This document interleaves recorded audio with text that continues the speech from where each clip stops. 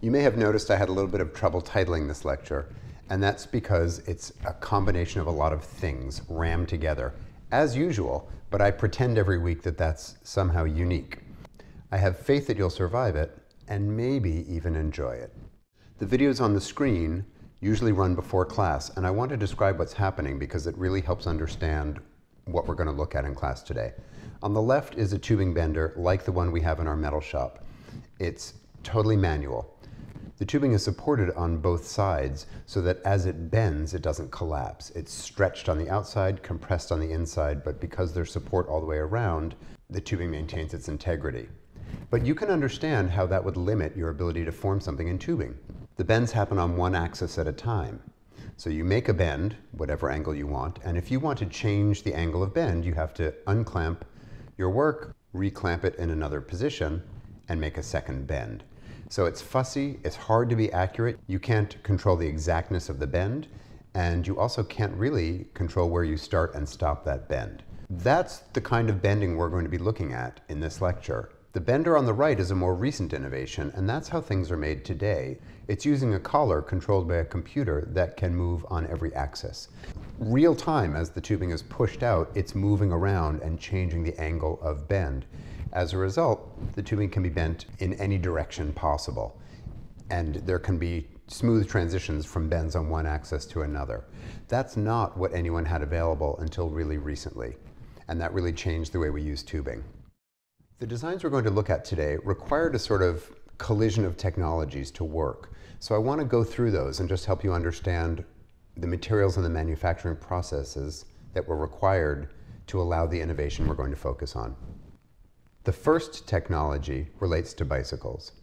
In 1896, American bicycle sales exceeded 1.2 million. There were a lot of bicycles being sold in America, and they came sort of out of nowhere and were suddenly everywhere.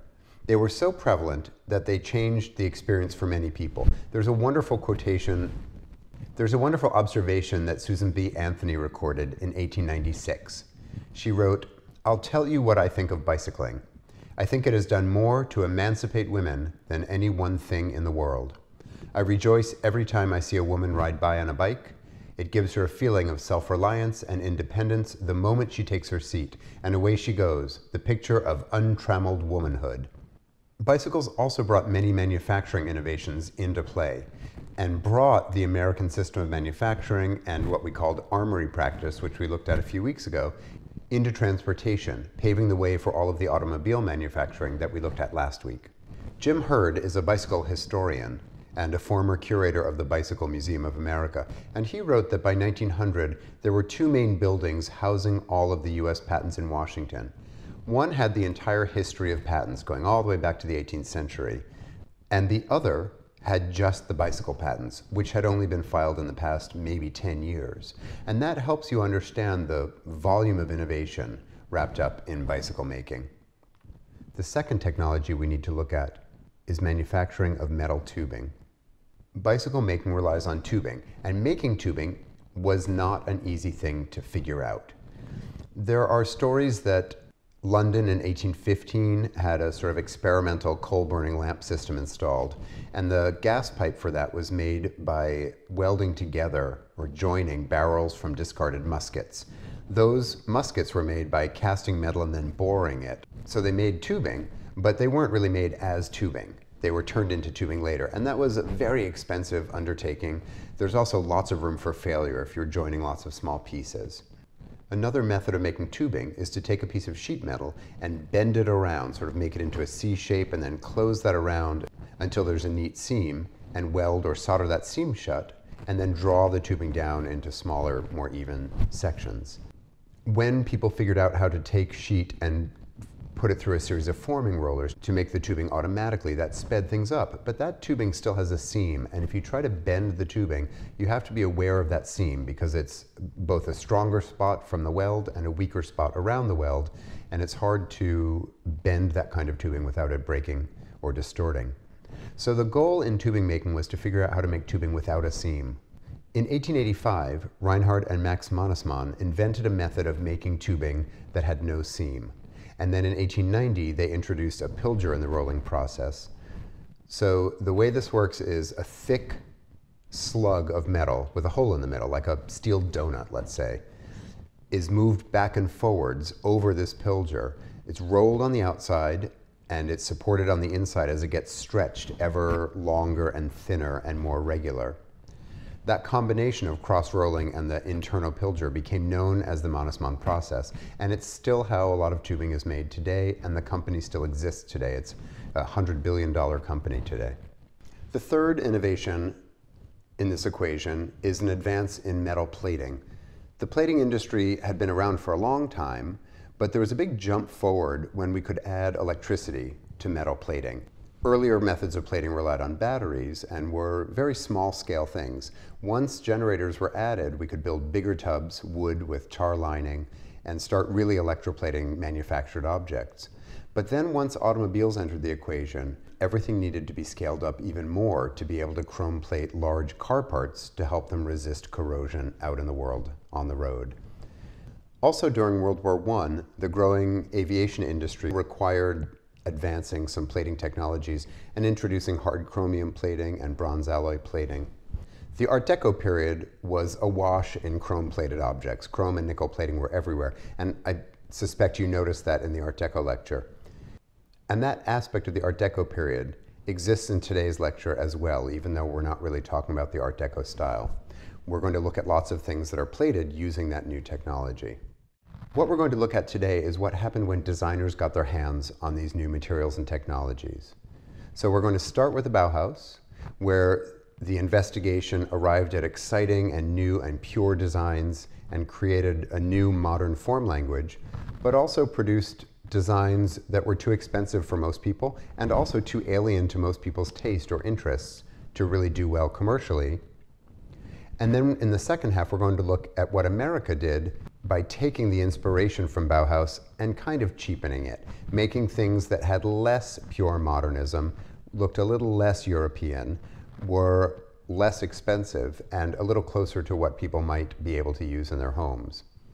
I always have disclaimers. My disclaimers are, we're going to look at a lot of chairs, and I don't want to give you the impression that chairs matter more than other things, especially with what the world is throwing at you right now. I might argue that chairs are really not important. We have enough chairs that we never need to make another one ever. But 3 weeks in this semester, we will look at too many chairs. And that's not because the chairs matter. It's because chair making is a convenient way to try out new ideas, to test the limits of a new material, to try a new aesthetic or a new structural combination or technique. And so a lot of designers start with chairs as a way to understand the material, and then their innovations move into other fields. We'll see that with the Eames chair and plywood.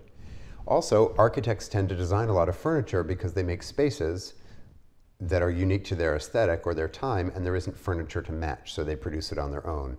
Try to think of the chairs as placeholders for ideas instead of objects. Also, you can add a chair to a room without needing to redecorate. You can adjust your aesthetic with one addition and not need to consider the rest. So I think chairs are easier to incorporate into our world. The other disclaimer is that today is kind of just a parade of people. I've strung together a lot of people that I think you should know about in a way that I think gives some narrative thread to their work. Some people don't fit in, they're just sidebars. Just deal with it. So my internal title for today is, You Like Hearing About the Bauhaus, but I'd rather talk about manufacturing. Here's part one, You Like Hearing About the Bauhaus. A few weeks ago, we were looking at the Art Nouveau period, when we were all still together, and you did a great job giving me some adjectives to describe this style. Stretched bubblegum was my favorite.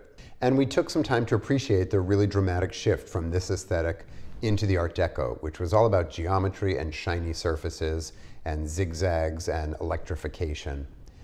But look at the change now. We're going to go from this aesthetic to this one. It's the same time period, but it's a completely different thing. So you could argue that this is still shiny surfaces and geometry, but there are fewer references to any other design effort. There's no references to older cultures, there's no zigzags, there's no surface decoration.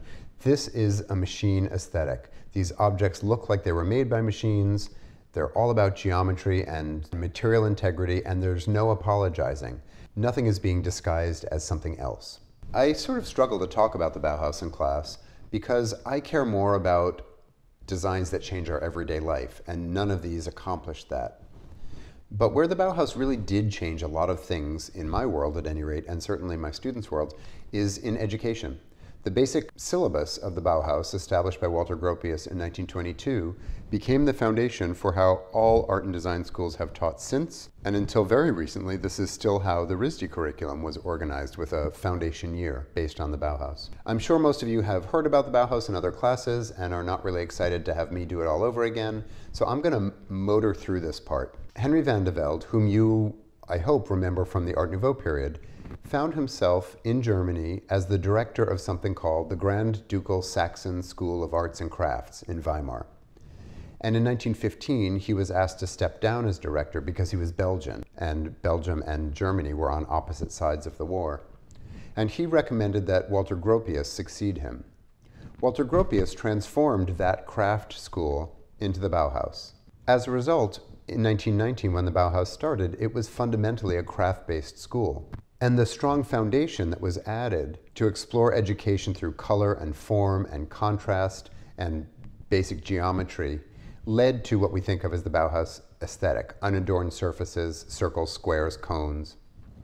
And then in 1923, Laszlo Moholy-Nagy, with some help from Joseph Albers, took over directing the Bauhaus and shifted to a more industrial approach. This was right after World War I, when everything was devastated, and there was a real demand for consumer products, and there was a need to get industry doing things better. So it was understood that art and design schools might have a hand in that, and the shift towards industrial production is something that Gropius accepted out of necessity at that point.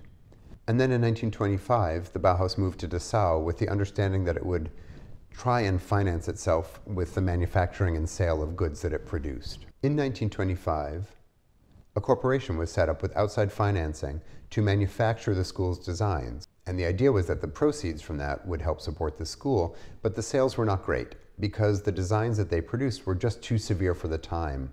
Also, these objects may look machine-made, but they are not actually industrially produced. They're still mostly made by hand as craft efforts. And as a result, they were very expensive. So I want to show you a sort of parade of related designers, people who were at the Bauhaus and people who were adjacent to it. If this were an architecture history class, we'd talk about Walter Gropius more. We're not going to, because there aren't a lot of objects we can use to talk about him, but certainly the things we have show an interest in geometry and a lack of surface decoration. But I do want you to be aware that when he moved to America, he built a house in Lincoln, Massachusetts. If we were all still here, I would try and figure out a way that some people could carpool up there and have a tour. It's a remarkable, remarkable experience. And when fleeing the Nazis to come to America, Gropius was allowed to bring his furniture. So at the time, it may have just seemed like some prototype furniture, but it has aged into being a remarkable collection of really important furniture that is very exciting to see in person. I want to give more attention to Marcel Breuer. The chair on the left is a chair he made as a student at the Bauhaus, and although it might not be all that comfortable, it's a beautiful exploration of what wood can do in a more modern way. And you can see that he was influenced by the Dutch movement, De Stijl, and Gerrit Rietveld's work. It's a chair that's more about the artistic statement it's making than about being comfortable, but very quickly, Breuer managed to combine manufacturing savvy, comfort, and aesthetic beauty all into one. His work is evidence of really remarkable material investigations throughout his entire career. So at the beginning, he worked in wood. In fact, Gropius invited him to return to the Bauhaus when he graduated to become director of the wood shop in 1925. And when he started his new job, he also bought his first bicycle. It was an Adler bicycle he bought in 1925, and he discovered the remarkable properties of tubing, that it's structurally strong but flexible, that it can be used as straight tubes or also bent into different shapes, that it can be painted, it can be plated. The handles of these Adler bicycles were nickel plated. And he tried to get Adler to consider making furniture based on some of his design ideas. They weren't interested, so then he went directly to Mannesmann, the tubing maker, and bought lengths of tubing to start experimenting. His early efforts are a little bit clumsy, and I love them because you can see the exploration. So in everything I show you for the rest of this talk, set your brain the job of understanding the construction. Where does the tubing start? what angles does it bend, what axes does it go around, where are the joints, and how do those joints happen. It's not an easy thing to conquer, and Breuer figured it out really well, really quickly, but everyone who took on the challenge had the same struggles later. So the goal, of course, is a single path. It's not made of one piece of tubing bent around. Because, remember, this was bent by hand, single axis bends, there's a joint after every bend and a straight piece, or there's a joint in the middle of a straight run connecting two straight pieces. So there are lots and lots of seams in this furniture, and a finished piece of furniture would be too big to chrome plate affordably. So the goal is to be able to make the parts and have them chromed and then assemble the chair. As a result, the decisions about where the joints go are really important. This is why I love seeing the furniture prototypes at the Gropius house. These are pictures that I took when I was there of some of the details. The production furniture doesn't look like this. These are explorations for a running joint with just set screws holding it in place, with connection joints where there's a bolt going through both pieces of tubing. They all work, but they're not as elegant as later solutions. Breuer's interest in tubing led to what is still his most famous chair, and it's the first one he designed. It was designed in 1925, but not produced until 1927. When he couldn't find someone to make it for him, he founded his own company, Standard Mobile. I also want to point out that Breuer called it the B3 chair. Vasily Kandinsky was enthusiastic about the chair, but it wasn't named the Vasily chair until 1962, when Dino Gavina began producing the chair under license from Marcel Breuer and decided it should be renamed. When he started this in 1925, this was the very first tubular steel chair. It was all bolted together. It was a pretty clumsy construction, but you can see with the parts spread out, it was radically few parts. This is kind of like the exploded view or disassembled view of the Tonnet chair I showed you. It's almost nothing, and yet it creates a remarkable chair. There's a big challenge with tubing. You can go around a bend, and you can have running joints, but if you're going to do any other kind of joint, you have cutting and fitting and welding to do, and that makes it more expensive. So if the goal is to be able to bend the parts and plate them and then just assemble them with plugs on the inside and some set screws, you have to figure out something to do when you get to a corner or a junction. And this is where Marcel Breuer's brilliance really shows. He designed a seemingly endless run of furniture that played with that problem. So the table on the left, the tubing seems to go around where the leg would be, avoiding the whole problem of having a joint. And the tables on the right use the piece of wood as the spacer, and the metal just continues past. Breuer also explored what he could do in places where you needed to have a junction to avoid having to cut and fit the tubing. On the left, you can see an assembly picture from a Tonnet catalog for that same nesting table, and you can see there's a lot of handwork involved in assembling these things.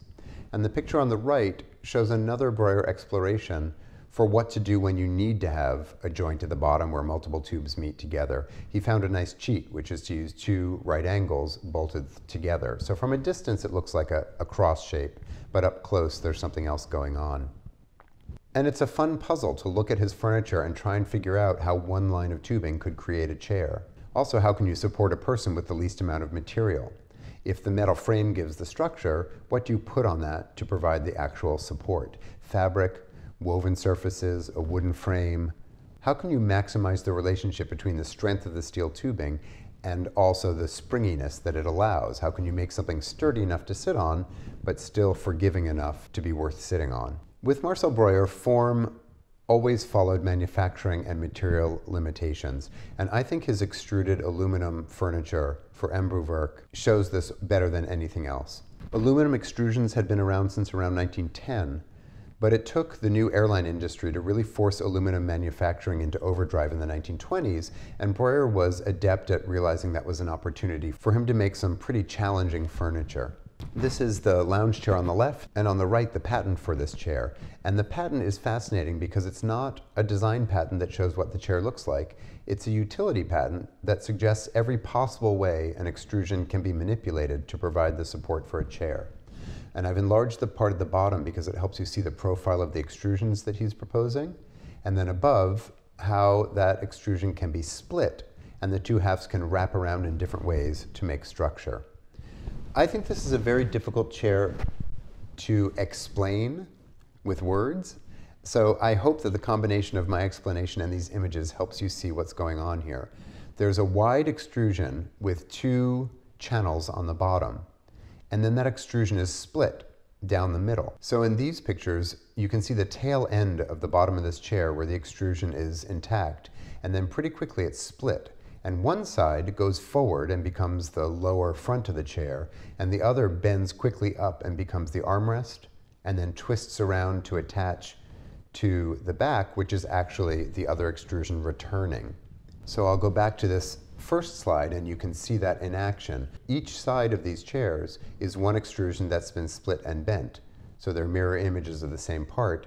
And then there's just spacers, wood or aluminum, in between, with one brace at the bottom. So it's sort of the least amount of fuss you can have and still make a chair. I think it's an absolutely genius use of material. The US patent for this shows the structure pretty clearly as well. And again, it's showing variance so that he's protected. I'll explain why that was important to him in a moment. In 1936, Breuer fled the Nazis and moved to England and went to work for Isokon, which is one of the earliest plywood manufacturers. We're going to look more at that when we do a deep dive into plywood in a couple of weeks. And then in 1937, he moved to the United States to teach at Harvard. The next person I want to look at, because it relates so closely to Breuer's story and they're intertwined, would be Mark Stam. Mark Stam was a Dutch designer who moved to Berlin and participated in a Bauhaus show in 1926, where he showed his smart idea to other people, and they ran with it. And you've had that happen in your own life. You have something cool, you can't wait to share it, and you spend the rest of your days sorry that you shared it. So his smart idea was the concept of the cantilever. He took plumbing parts and joints and screwed them together and showed that you could have enough structure to support a person without back leg. The steel was strong enough to allow that to happen. And then everybody wanted to try it, including Marcel Breuer. And that led to a lawsuit. Mark Stam made a cantilevered chromed tubular steel chair, and Marcel Breuer made a very similar chromed tubular steel cantilevered chair. And there was a big lawsuit about this. The judge ended up dividing the intellectual property in this chair and said Marcel Breuer was making tubular steel furniture before this chair. So he gets to be the person who made the first tubular steel furniture. And Mark Stam introduced the cantilever, so he'll be the person who gets the patent for the cantilever. The problem is all of the later furniture in chrome tubular steel was cantilevered. So the lawsuits continued and just kept challenging the landscape of what to call this chair. Is it a Stam chair? Is it a Breuer chair? It's a very messy situation. If you're interested in this, there's a book by Christopher Wilkes about Marcel Breuer's furniture that has the whole story written out more clearly than anywhere else I've ever found it. Anyway, Mark Stam's chairs continued to be produced in many versions over time. They're all variants of his pretty simple, basic idea of the cantilevered form, and it's even unclear if Mark Stam had anything to do with those design changes or whether those just happened at the manufacturer. Nevertheless, sometimes the chair is called a Stam chair, sometimes it's called a Breuer chair, and it's usually the exact same chair, regardless of who created the first model.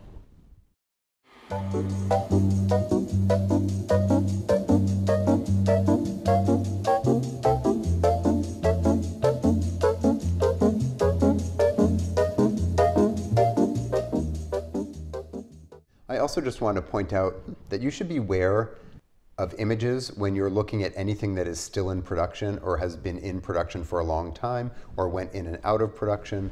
All three of these chairs are the S43, the Stam chair number 43, but the one on the left has a carved wooden seat and back, solid wood. The one on the upper right has laminated plywood, but it's an old one from the 30s. The chair on the bottom is what the chair looks like today, which is also laminated plywood, but with tolerances and manufacturing capabilities that weren't possible in the 1930s. So the fasteners are flush instead of proud, and molded plywood that's a little more aggressively three-dimensional. So it's the same chair, but there are subtle differences, and I think it's important for designers to be able to see those differences, and I hope even understand why they're happening. I hope you've noticed also that Tonnet has been making all this stuff. When Breuer was unable to find somebody to make this stuff, he started his own company, But pretty quickly, Tonnant realized they might not know a lot about tubular steel, but they knew an awful lot about bending. They knew how to support wood to keep it from tearing out as they bent it. They knew how to make jigs. They had all of the equipment needed to transition into this new material. And they hit the ground running and became the major producer of tubular steel furniture. In fact, Marcel Breuer, when he was unable to keep his own company afloat, transferred everything to Tonnant, which began producing his work from 1929 on. The next person associated with the Bauhaus that I think you should know about is Wilhelm Wagenfeld. He studied metalwork at the Bauhaus between 1923 and 25, and he designed probably the most iconic Bauhaus object, the Bauhaus lamp, with Carl Jakob Uecker. It also became one of the school's most popular products. It sold better than the other things they were trying to sell to the public. It's a complete expression of the Bauhaus theories. There are geometrical shapes, industrial materials. There's no concession to decoration or frivolity here. This is a serious lamp. It proved in the end too difficult to manufacture at the school, so it was farmed out to the outside. I hope all of my sophomores are looking at Wagenfeld in the metal shop with his bench dog and his perfect positioning for good filing techniques. After the Bauhaus, Wagenfeld had a long career designing consumer products. He's most remembered for the glasswork that he did for Jenner Glass and other manufacturers, and some designs are still in production today. If we get student presentations on Pyrex, I'll get those posted so you can see them. Just a file in here while you're listening to this, in 1915, Corning introduced borosilicate glass, which we call Pyrex, and there were versions of that at the same time introduced in Germany, and that's what this stuff is. It's shock resistant and heat resistant, you can cook in it, and Wagenfeld found great success interpreting this new material into new forms. Just FYI, the RISD Museum has some Wagenfeld glass on view. The examples we have are designs from 1931, but probably were made later in the 1950s. Wagenfeld's Kubus containers are the objects that pop up most in museum collections, and tragically don't seem to be popping up in my own house with the frequency that I would like. They are also made of heat-resistant industrial glass, and there are 7 different sizes. They stack, they fit together, they share lids. The taller pieces have both a handle and a spout molded into them, and they can be used in the refrigerator, in the pantry, in the oven, on the table. In an effort to save time, I'm not going to bother explaining this slide. The coffee maker on the right is the version that Wagenfeld did, and you can see the difference between the Gerhard Marx version in the middle and Wagenfeld's even more Bauhausy version of that. This is a design of Wagenfeld's that I love, so I want to show it to you, even though I can find no evidence that it was produced in 1930. It's made more recently by Technolumen, but I think it's a really lovely example of a very difficult thing to do when designing. It's a table lamp, or a wall sconce, or a task light. It has multiple positions, and it looks good in all of those positions. Most things that move have a primary position where they make sense visually, and then secondary positions where they look sad or compromised. The next person to look at is Marianne Brandt.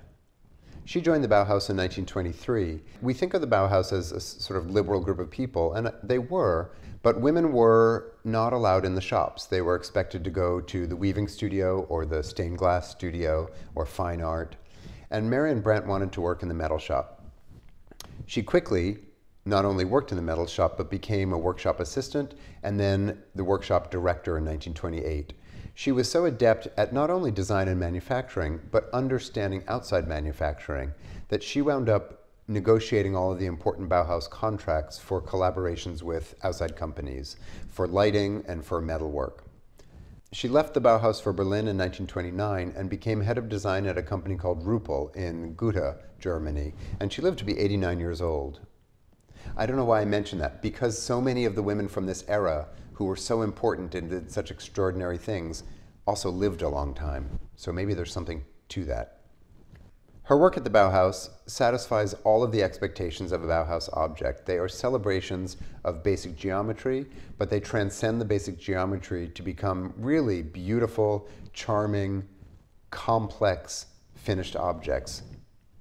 Her ability to use symmetry and asymmetry, to combine fins with solid shapes, to combine materials were really sophisticated. So if you're ever struggling with that, go back and look at her work. You might think the teapot in the upper right-hand corner is just a hemisphere, but when you start to look at the base and the offset lid and the handle, you see that there are all these other subtle decisions about geometry. And there's no applied ornament here. The form and the materials are the decorative elements. This whole tea set was conceived as a prototype for mass production, but all of the parts were completely handmade. And as a result, they would have been too expensive to sell, to make a broad audience possible. Only a handful were executed, and I still haven't tracked them all down to find out what they were made of. The MoMA says that their version is made of nickel silver. The Met says that theirs is silver. Other collections include examples that are silver plate over base metal, like copper or brass. I've zoomed in as much as any of those pictures will allow me to look at the seams, because that's where you can see if something is plated or not, and it's just not really clear. But the goal was to make them inexpensive. So I'm going to guess that the goal was also to make them out of a plated base metal, which would be less expensive. Nevertheless, they were handmade and expensive. In 1986, Alessi started producing versions of the tea set in sterling silver, not even interested in saving money by plating over a less expensive metal anymore, because it was really just the Marion Brandt, Bauhaus connection, and how few of these there were out in the world, that made them conceptually valuable in a way that the price tag didn't really matter anymore. And today, Technolumen is making a silver-plated brass version and selling it for $6,000. We don't even care if it's sterling silver anymore. The value is the fetish status, is the Marion Brandt and Bauhaus connection more than anything. Brandt also designed things that did make it into production. She was one of the first female designers who achieved industrial production on a large scale. The Candom lamp that she designed sold very well. They sold 50,000 of them in the first 4 years after they were introduced. And many of her pendant lamps are still in production today. I love looking at these because if you didn't know they were from 1925, you'd never guess from the aesthetic. They would not look out of place in any home today or in any contemporary design showroom, because they are celebrating geometry and manufacturing techniques and materials, not any particular style. I can't tell you much about Brandt's later work, or this clock in particular, but I put it in because 1, it exists and I want to show you everything I can find of hers from later. 2, when we get to looking at brawn and plastics and rational functionalism, I'm going to show you this clock again and ask you to consider if it doesn't look more 1960 than it does 1930. The last of the Bauhaus people I want to look at is Mies van der Rohe. He worked for Bruno Paul in 1905, he worked for Peter Behrens in 1908, and while working for Peter Behrens, he shared offices with Le Corbusier and Walter Gropius, so there's a whole network of architects at the time. He opened his own practice in Berlin in 1913. He became president of the Deutsche Werkbund in 1926, and you read about the Werkbund, and I did a really bad job talking about it in class, but that's the German organization that was trying to match designers with industry to get German products to be not only industrially produced, but also more elevated in terms of their design. He also worked with Mart Stam and Marcel Breuer, and he became the last director of the Bauhaus when it moved to Dessau from 1930 to 1932. He came to America in 1938, where he headed the architecture department at the Illinois Institute of Technology. His MR chair was introduced in 1927, so he's also at the early edge of using tubular steel. It was designed for an exhibition in Stuttgart and has remained in production ever since. It's one of the only chairs from this era that got in production early and hasn't ever gone away. And this is a chromed tubular steel cantilever chair, just like the others we looked at, but a really different idea about how to arrive at that. Van der Rohe is using a large, sort of graceful curve, and that's produced with a tubing roller, not a brake, not a tubing bender. So it's a different method of bending to arrive at the same sort of structure. I do not have enough information about Lily Reich to do her justice, but I definitely want you to be aware of her.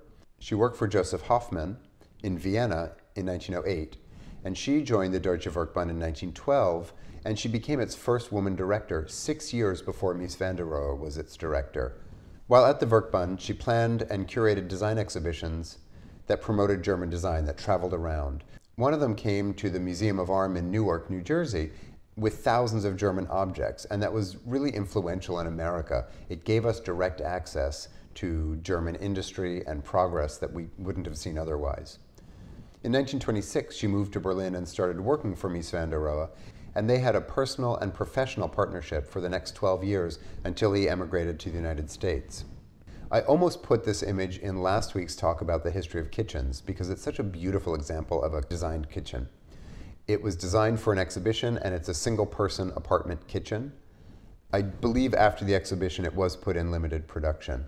The reason I want you to know about Lily Reich is that Mies van der Rohe made no furniture before Lily Reich entered his life, and Mies van der Rohe made no furniture after he left and emigrated to the United States. So I'm not allowed to say that Lily Reich designed all this furniture, but that doesn't mean I'm not currently thinking it. Archival notes credit her with the development of the woven seating in 1927, and also after van der Rohe left for America, she continued to help support his children and his ex-wife during the war, which is pretty remarkable. So she's someone I just thought many of you would like knowing a little bit more about. If we move out of the direct Bauhaus circle, we see the same investigations happening in other places. Le Corbusier's work in architecture is very important, but he also did some important things in this story of tubular steel investigation and bringing architectural modernism into furniture design. He was not at the Bauhaus, but we're going to look at him anyway because it's the same story. He designed a building called the Esprit Nouveau Pavilion for the 1925 Paris Expo.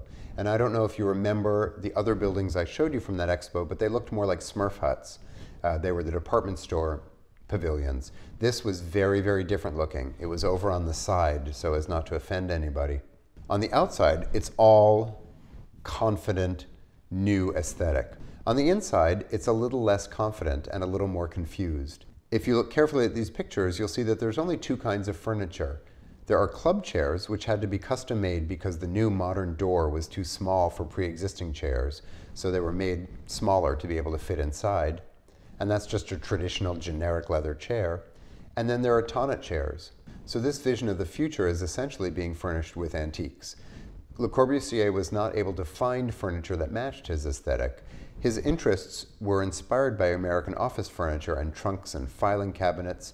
He was interested in discovering a kind of furniture that was standard and anonymous and versatile. We're going to take a side trip for a moment and look at Charlotte Perriand, because she features into the story in a really important way. In 1926, she had interiors on view at design expositions in Paris. She wasn't finding much success or satisfaction as a decorator, and she was thinking of giving up design, and she read Le Corbusier's writing, and she said that it opened the wall before her eyes. In 1927, she completely broke with Art Deco as a style and forged a new path. She designed the bar in the attic, which you see on the left, for a display at the Salon d'Automne. She went to Corbusier's office with her portfolio, and he was not impressed and didn't offer her a job. I included the picture on the right just because I love that picture. If I ever get to the top of the Alps, I'm also taking my top off. In 1928, she displayed her own designs for a dining room at the Salon des Artistes Décorateurs, and the Studio, which was a review in Paris, wrote about this. Perhaps never before have I so definitely experienced the feeling of entering a new world, of a breaking with narrow traditions, be they ever so respectable, of a window opening into the future. The motor car, the airplane, and wireless have in a few years revolutionized the material conditions of life.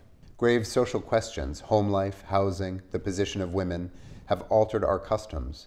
At this time, the artists have not remained outside that movement. They've progressed with it, and sometimes even gone beyond it.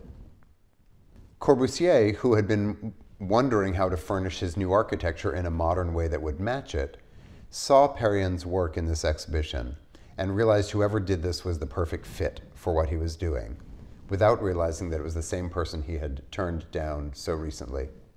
So in 1927, Corbusier hired Charlotte Perriand to work at his firm designing interiors and furniture for his architecture. They both wrote about this relationship and expressed that he helped her appreciate ideas about standardization, and she helped him think about the importance of living in a space, domestic life, kitchens, bathrooms, arrangement of interiors, not the aesthetic, but the actual use, what she called the art of living. There were a lot of conversations in the office between Corbusier, Jeanneret, his cousin, and Perriand about the different postures and seating positions that they needed to consider when designing furniture. And the endless talk began to frustrate Periand, so she went out and found hardware and leather and a metal worker to fabricate prototypes that matched the conversations they were having. And she arranged them in her apartment and invited Corbusier and Jean Rhode to come over. And they were delighted to see their conversations about design realized in objects. There were 3 pieces of furniture made at this point. The picture on the lower right is what you know this chair looks like because you've seen it in every dentist's office or dermatologist's office, and it's rigid and it's rectangular. In fact, the prototype is in the picture above, where it's a big sack of feathers contained in this metal frame. Remember that we didn't have foamed plastics until 1965. So since 1965, we could make this as rectangles. But before that, it was down pillows covered in cotton or covered in leather, and it was squishy and alive. And I much prefer that. I think that contrast between the rigid metal and the soft upholstery is really exciting. The seat with the swinging back is so unlike a Marcel Breuer chair. There's no interest here in one line of tubular steel. There's no interest in eliminating joints. So this is a great example of what happens when you have to cut and fit and weld a joint. Each side of this chair is a structural unit that's been handcrafted into its shape, and then they have to be chromed as one big part. So it was much more expensive to produce this chair, to fit the pieces, to weld them, to clean up the welds, to chrome plate them, and then assemble the chair. But the concern here was not manufacturability or price. It was the aesthetic and what it did for an interior. The third piece of furniture from this project, the chaise longue, is familiar to you if you watched the Art Deco bonus content lecture last week on the Maharaja of Indore, because his palace included the earliest example of this chaise. And this is another great example of contemporary foam transforming an object. We know it should have that cylinder at the top, but in its day it was covered with less geometric and less rigid surfaces. When this furniture was new, it was credited solely to Le Corbusier. It's only over time, with re-examination and reconsideration, that we now put all 3 designers' names on here. I don't think it's impossible to imagine a future where Periand is given more credit for this.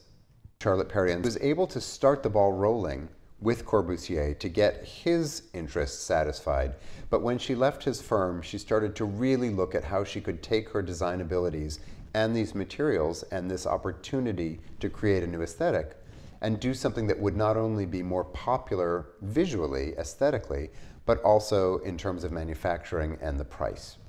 She realized the limitations of industry, and she looked for ways that she could take serially produced metal and glass furniture and make it less expensive, but also make it more closely aligned to popular taste. Maybe metal could be used in a way that was less cold. Maybe wood could be used in a more contemporary way.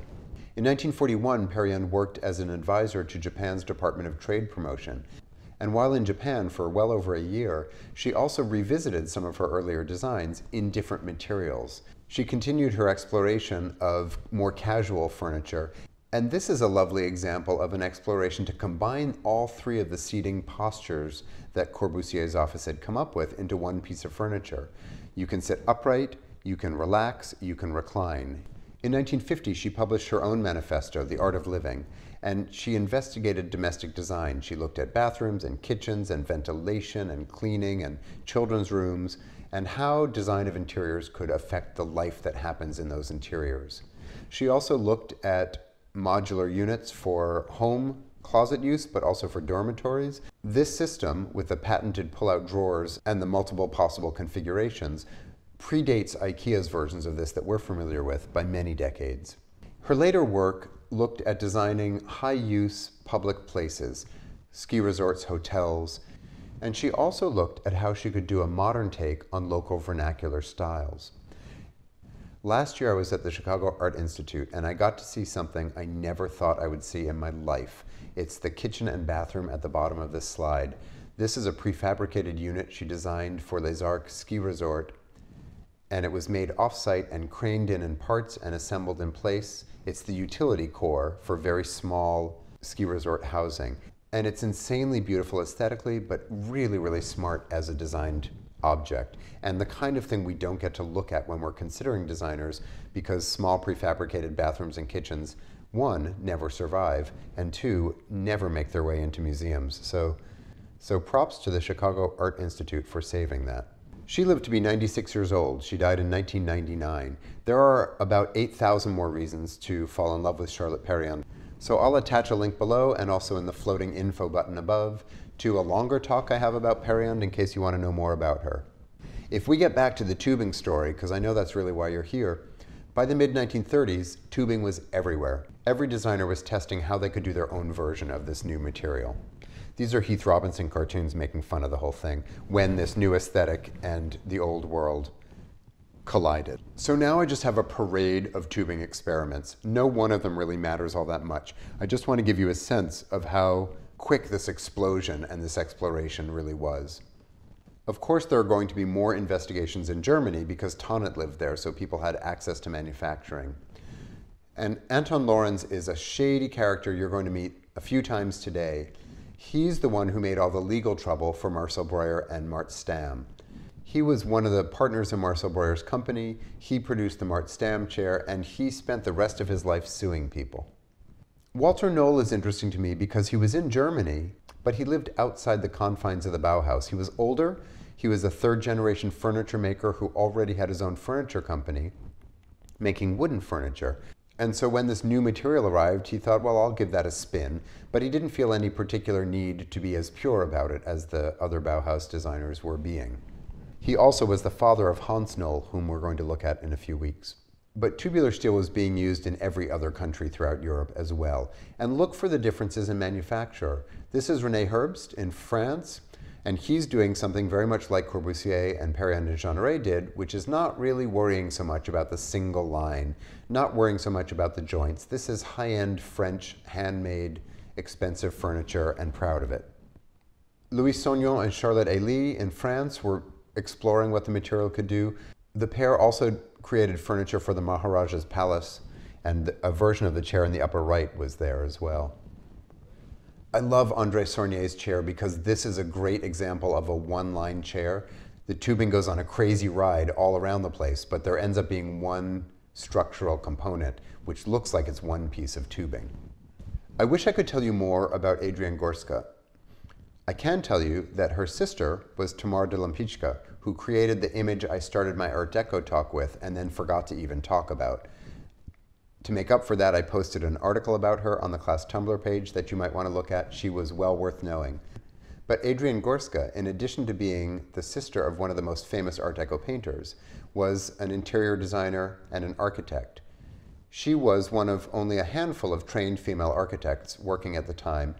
And in addition to designing this furniture for her sister's studio, she taught Eileen Gray to draw architecture. So if you watched the bonus round lecture from last week on Eileen Gray, you may remember that she wanted to work for Corbusier to learn architecture. He was not interested in teaching her architecture, so she had to go off and figure it out on her own, and Adrienne Gorska taught her how to draft. And you can see in all of these chairs the same exploration that Breuer had. How do you use the tubing in one line? How do you have the joints? What do you put on the tubing to hold a person up? Is it woven? Is it solid? How does the tubing meet the floor? These designs show one of the challenges in tubular steel chairs, which is if you have a flat sled at the bottom, it might not meet the floor nicely, but if you have a slight bend in the middle, you just lift the middle up off the ground and make it into a 4-point connection, or you lift it up more and make it a decorative element of the design. In England, Practical Equipment Limited, which was called Pell, also pursued tubular steel, and you can see the chair in the upper right, which might as well be a Breuer chair or a Stam chair. It's so close. And the tables at the bottom show a couple of variants on the same exercise of avoiding having a joint at the corner. And also remember, it's not just chairs that are getting made at this point. Pell was making a whole range of furniture, and this is a pretty nice example of a tubular steel bed. The basic ideas either migrate from one designer to the next or are just reinvented by each person because there's only so many things you can do when bending this tubing and trying to support a person or a radio. Giuseppe Tiragni's chair is one of my favorites because it's still a cantilever, but it's changing the approach. So it's a cantilever from in front instead, and then the back becomes this wonderful S-curve that introduces some movement so you get flexibility. Usually in this class, there's a student presentation on Paul Henningsen, and this year he's out of rotation, which is unfortunate because he is the greatest lighting designer in the history of lighting design. His lamps really beautifully combine form and function in ways that have so much to teach us. Unfortunately, when he approached tubular steel, I think he had less success, so I'm just going to skip that one. Also, a lot of the old guard that had been around for a while started to explore what this new material could do. J.J. Oud in the Netherlands, who was part of the De Stijl movement with Rietveld, tried his hand at chromed tubular steel, and even Rietveld got involved. He seems to have preferred painted tubular steel, but he did a number of explorations of how his aesthetic could attach itself to this new material. The famous Swedish architect, Erik Gunnar Apsland, proved that you can make a beautiful chair that is the world's biggest tripping hazard. I'm not trying to say that each of these is important or worth knowing about. I just want you, again, to sort of appreciate how many examples there were. Even my hero Peter Behrens from the Art Nouveau era felt that he had to give this a go. And I hope you already saw all of the work that Eileen Gray did in tubing. And imagine what could happen with all of the non-chair opportunities. Unfortunately, this record player and radio did not stick around long as a designed object, although Bang & Olufsen sure did. But the Tonnet catalogs, in addition to being full of chairs, are full of all sorts of other things: plant stands, music cabinets, desks. Also, it's not that I can't figure out how to spell this guy's name. It's spelled differently in every Tonnet catalog. I don't think they could figure out his name. These two objects have nothing to do with each other. I ganged them up on this slide because I wanted you to see them. On the left is an American production radio, and on the right is a totally obscure one-off thing that lives in the Vitra Museum collection now, but because it's the 100th anniversary of Bauhaus, it just keeps popping up as something we're supposed to know about.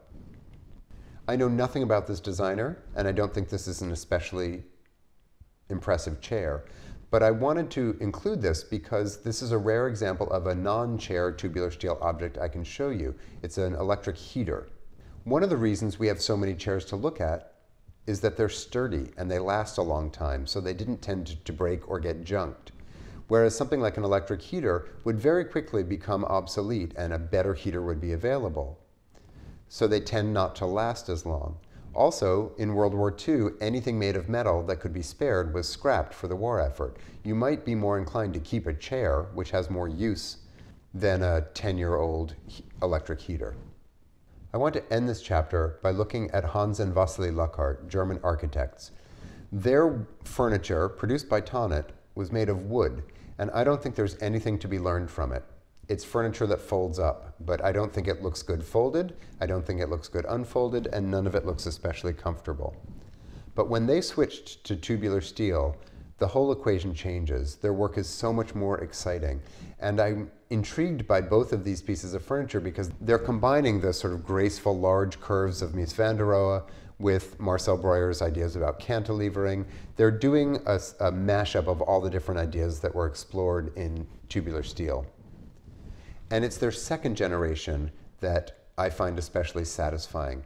This is a chair you might recognize because the Maharaja of Indore owned a number of them.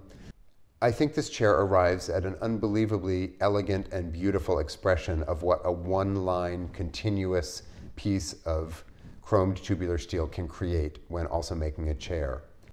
But this chair never met with widespread success because they were so difficult to produce and as a result expensive. The curves along the front of the chair are made on a roller and they're a compound curve, it's not a steady curve, and the bending changes axis all over the place. So some of these bends are made on a tubing bender, some are made by rolling, they all have to end up lining up. And then the MoMA's website shows the underside of one of their chairs, so I've blown that up, it's pixelated I know, but it's big enough that you can see there's an extra piece that connects the tubular steel and the plywood seat. And I've never seen this in person because in museums you're not allowed to see the undersides of things. I don't know if it's cast metal, and I don't know if it's attached before the chrome plating, and I don't know if it's welded on or mechanically attached somehow. Also, this chair was produced by a company called Desta, which was founded by that shady guy, Anton Lorenz, and that company folded in 1932. So for the first 2 years, it was made by one company, and then Tonnet took over production after that. I wanted to end with this chair, partly because I think it's the apex of what Marcel Breuer and Mart Stam introduced when they first started playing with tubular steel, but also because I think it pairs so nicely with the Nathan George Horwitz chair made in America to help introduce the next chapter, which is what happened when American designers, who were a little more interested in manufacturing and consumption and price control, discovered this European sensibility. I'm going to end the first part of this class where we would normally take a break. And I'm going to post the second half as a separate video. These are two videos that I would normally be showing you during the break. So I'm going to include links to allow you to find them on your own. On the left is a ballet produced at the Bauhaus, recreated for this video in 1970. And on the right is New Order's True Faith video. I can't imagine why you would want to miss an opportunity to watch both of these. So watch them on your own. And then when you're ready to come back for the second half of this talk, which will investigate not how you want to hear about the Bauhaus, but instead how I want to talk about manufacturing. Okay, see you later. I almost put, I'm doing every slide 3 times. I'm doing this so badly. Cantilever, tubular steel, damn. I'm recording my lecture. How can I help you? All right, I'm gonna get back to recording this because I'm only on slide 43. Okay, bye. I'm starting this whole thing over. Wait, why is this here? Oh dear, it's in the wrong place. These pictures don't really belong together. The picture on the left. This toaster is too shiny, man. Well, let's figure out how we can contextualize that. These pictures shouldn't be on the same slide, but I can make it work. Yeah. I'm going to moisturize now. Still shiny. One can't speak with dry lips. Okie dokie. I wish you could see my notes. It just says so many effing chairs. Blame the architects. What do you mean by that?